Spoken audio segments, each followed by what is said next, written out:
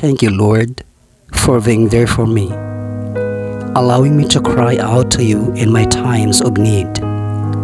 It is amazing to me that the Lord of the universe would take time listen to me and take care about what I say. God, things are happening around me right now that I do not understand. Some of these things make me feel weak, helpless, and afraid. Even in this, I know that you are the Lord. I know the situation is in your hands, and I trust you. I beseech you for strength and wisdom, that I would be able to endure this situation and handle it in a way that will bring glory to your name.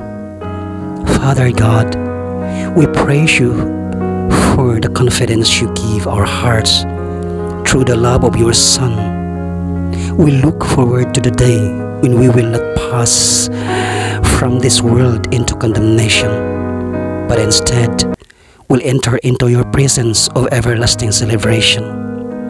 Father, we confess that we are tired of living for ourselves. We thank you for sending Jesus to die in our place to deliver us from the misery of a self-centered life. No matter what struggles, temptations, or tragedies we face, please help us not to lose heart.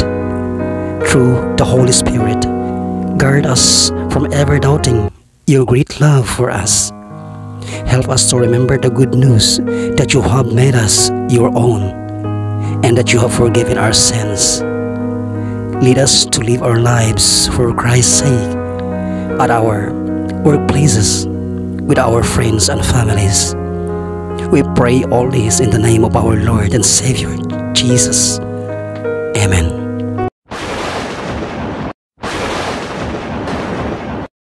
Ask, and it will be given to you. Seek, and you will find. Knock, and the door will be opened to you.